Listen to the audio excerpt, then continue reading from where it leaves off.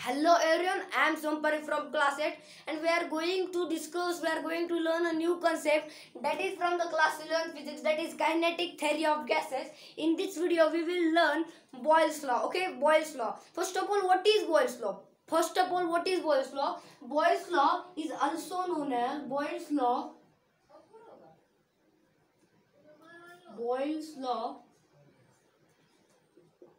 is also known as Boyle's law is also known as isothermal law.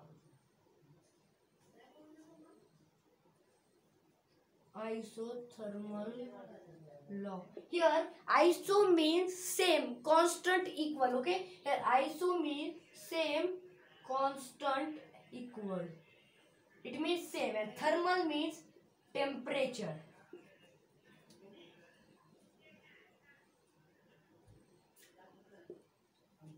It means Boyle's law meaning is same, temperature. When there is a Boyle's law, temperature is constant. T is the constant. Okay, in class 11 chemistry we studied the chapter states of matter. In that you have studied the ideal gas equation. Okay, ideal gas equation, and that equation is PV nRT. This is the famous equation you have studied, I think. So this is ideal gas equation.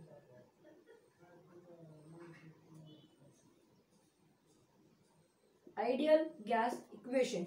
Here P is the pressure, V here V is the volume, here N is the number of moles, and R is the universal gas constant, and here T is the temperature. Okay, first of all, this is one constant, universal gas constant, so I will write here constant. And in Boyle's law, temperature, we know that temperature is constant, means temperature is also constant. It means we can say that pressure into volume can be constant, right?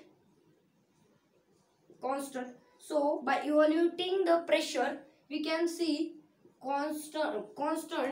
constant meaning K by V, and pressure is inversely proportional to volume. Okay, means we find that pressure is inversely proportional to volume. Okay, and V initial is equal to P final and V final. This is also important. Note this.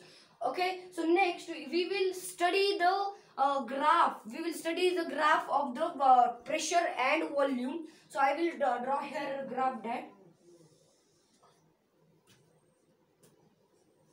here is the pressure, here is the volume,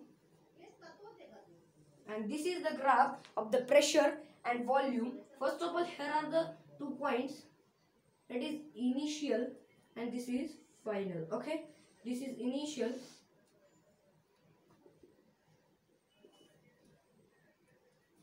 this is pressure initial, pressure final, this is V initial, and this is V final.